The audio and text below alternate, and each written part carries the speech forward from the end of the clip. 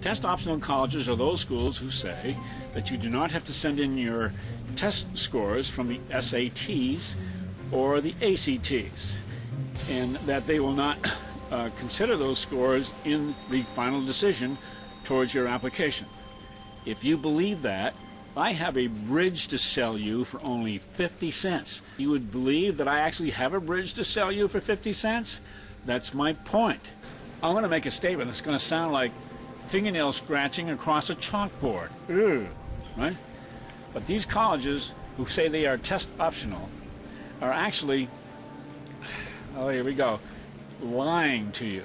They're being totally dishonest, because what they're not telling you, and this is the dirty little secret behind the test optional colleges, is that they already know that with the SAT test, if you don't send them in, they're probably about 100 to 150 points lower than those student applicants who are sending in their test scores.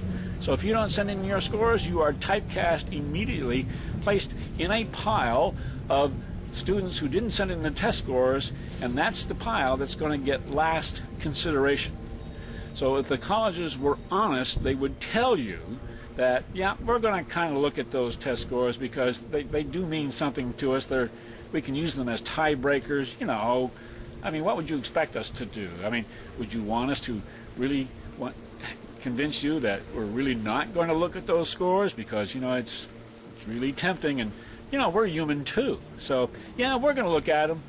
Yeah, we're going to take them into consideration. Yeah, send them in. It would really help us out make the right decision. And that is what the reality is of the test optional colleges. Good luck to you.